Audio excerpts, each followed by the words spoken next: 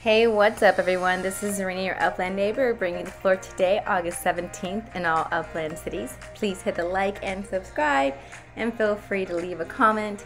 Also, you can hit me up in the game Upland through the chat. I am Blue Rain in game BLEURAIN, and let's go ahead and get to it.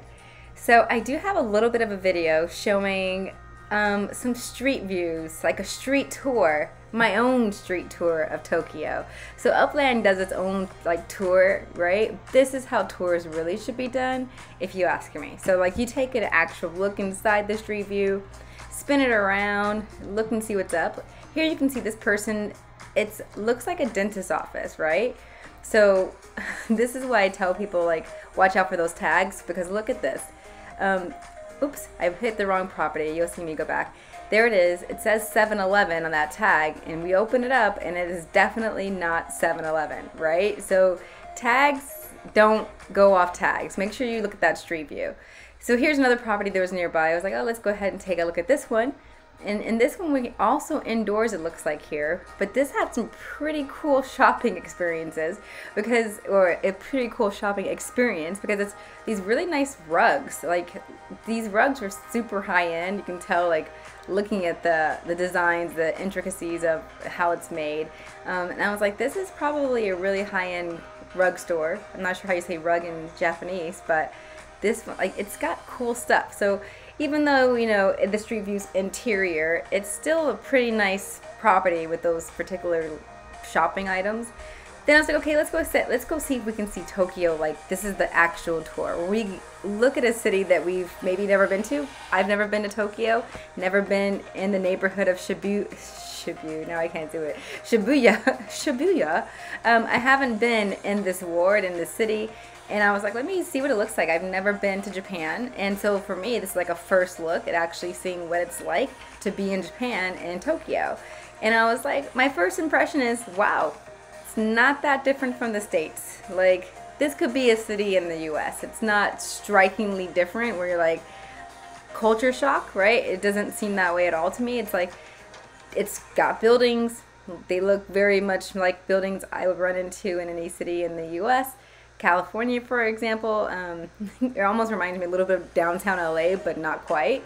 But like these like glass buildings, and then there's a lot of these white type of buildings that are like kind of very bland and plain. And there's a lot of them. Like I toured a few different areas before making this video, and I'm just like, where are the single family residences, or does everyone have to live in a building, like an apartment building type of structure, where they reside? Not that they're bad. I'm just curious. I'll have to see if I, you know, keep touring myself around Tokyo if I ever find anything. And I saw some people on the street and I was like, oh, that's interesting. You can, you know, see the locals and see what they're up to and how they hang. And then I was like, let's just go back to this area and see if we can find anything else. And I didn't find anything else like too big. There's Shibuya. One thing I was noticing was that some of the street signs definitely have English on them, or at least like, you know, English lettering. And a lot of the numbers I saw were like Arabic numbers, like the numbers we use here in the US.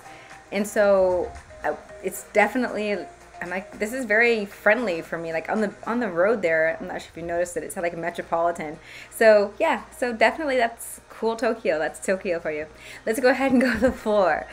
The floor today, I was expecting things to come a lot back up, and they came, you know, I feel like there's more green than there's red. But there's still some places that I'm like, what's happening? Like San Francisco dropping again. $7.34. It's just sad to see.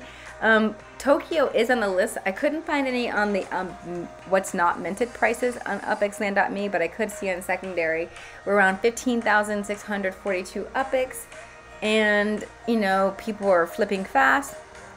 I myself did only get one property as far as minting, and then I purchased two on secondary around 14.5K each, just because I want to go ahead and have 3 properties in Tokyo for that potential collection of 3 in a city. So that's what I went for, and the one property I minted for 70, it was almost 75K.